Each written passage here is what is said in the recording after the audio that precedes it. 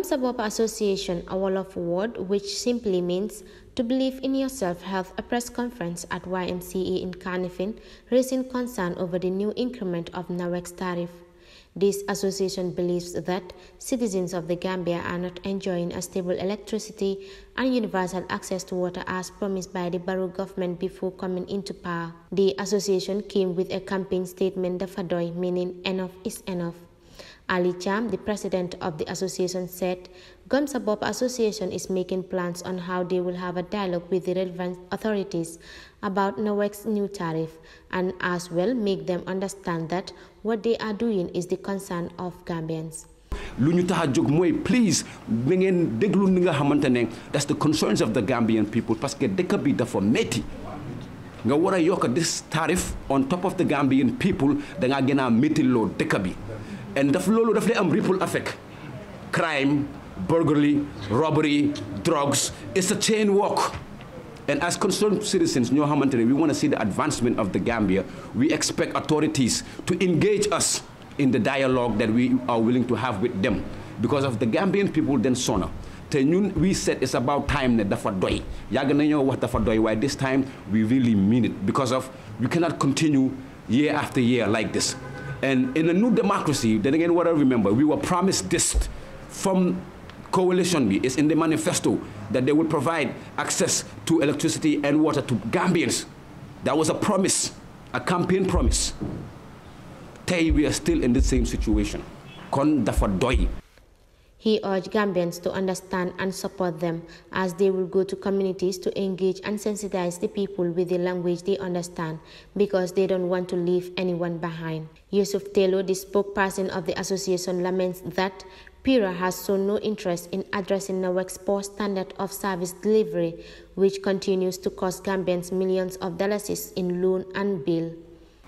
PIRA failed to ensure that Nawec consulted the Gambian people sufficiently on their extortionate tariff increase as required by Section 34, subsection 2B of the PURA Act 2001, mandating them to conduct research, including seeking the opinions of consumers of the service before approving any increases. Instead of focusing on improving the quality and standard of these basic services required for our survival, Nawec has decided to increase the prices of electricity 37% and water 20% in the country, making the Gambia the 5th most expensive country to purchase electricity in West Africa. Alpha Umar Jallo, president of the Consumer Protection Consortium, said this is not about politics but an issue affecting everybody in the country. We are not here to sensationalize anything. It is just to be real and know that this is an issue which is affecting everybody in this country.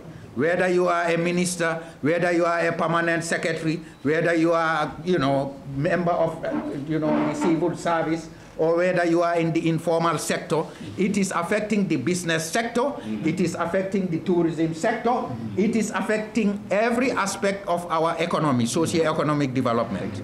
So this is a concern, and it should be a general concern for all Gambians.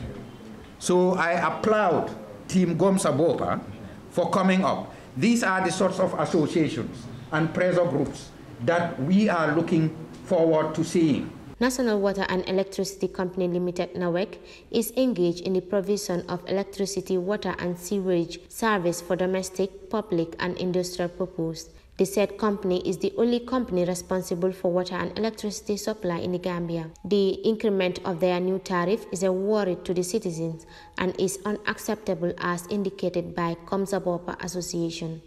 Reporting for N24 TV, I am Fatou B. Kamara.